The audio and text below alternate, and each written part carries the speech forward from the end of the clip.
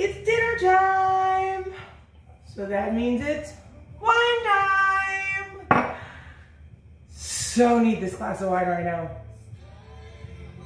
It has been one heck of a day, but that's not gonna ruin my dinner tonight. I am still coming home to make something delicious that I am in the mood for, and that happens to be octopus.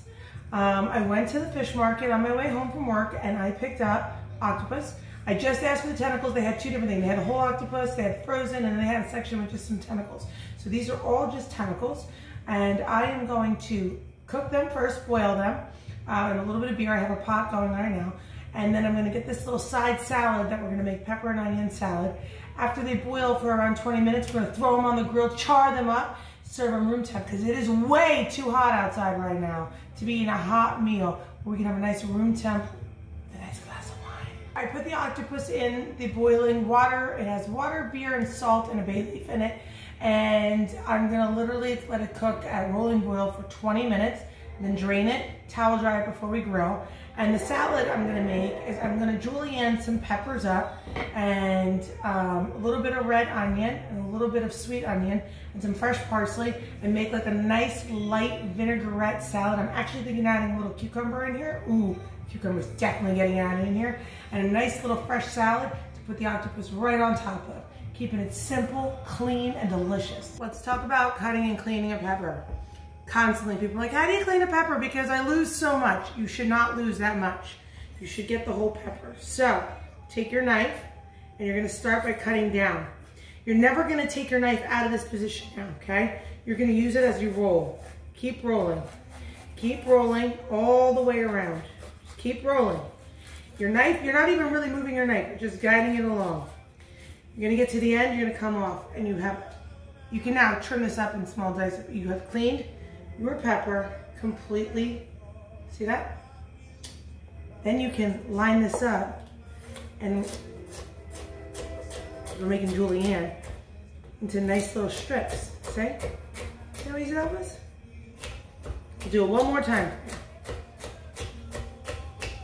One more time. Take your pepper, turn it on its side, go for one side, keep it on an angle, and just roll your pepper. Keep rolling it. Keep rolling it, keep rolling it. Roll your pepper, and then your pepper will come off perfectly clean.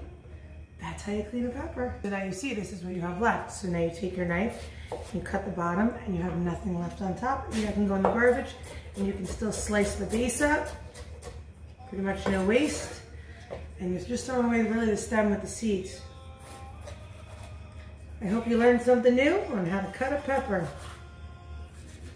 Really big red onion. I'm only gonna use half of this, but see, if you look at the onion and you cut it this way, you're gonna automatically get the thin slices that you're looking for. Touch your fingers, go across.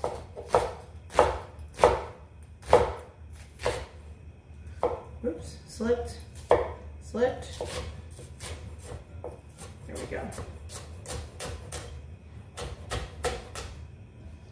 And then you just take this and you open it up with your hands like this into your salad.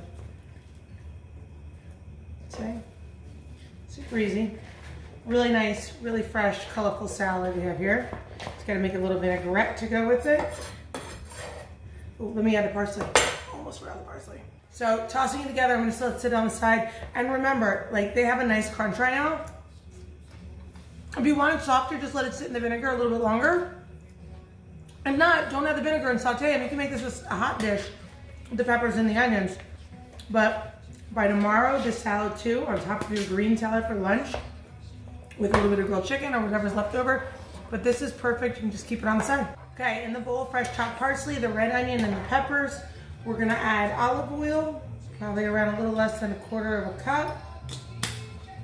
We're gonna add some fresh ground pepper.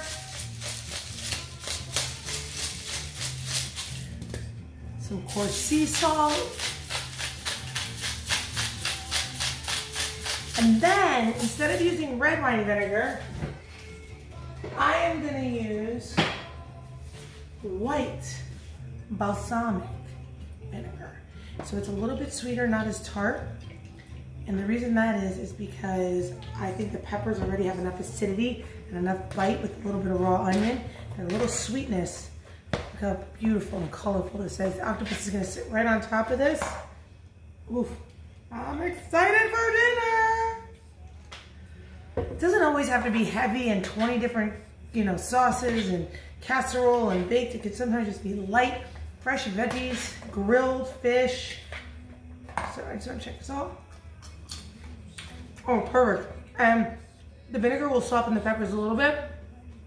If you want to saute this, feel free to saute it. Okay, we're gonna grill our octopus, so we're oiling our grates. Ooh, nice and hot.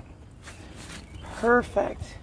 So then you're gonna take your octopus, let me just show you, they came out of the boiling water, and we're going on the grill. Hear that sear? Oh yeah, we're gonna get a nice char on them.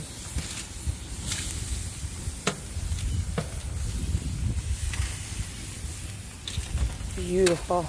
They're on this beautiful hot grill. So we're gonna go 4 minutes on each side to get a nice char. Take them off, let them cool, serve them with our salad. I'm gonna show you the end result of a beautiful light dinner. Octopus grilled, charred perfectly. That pepper salad, a little olive oil and sea salt drizzled right on top. Manja.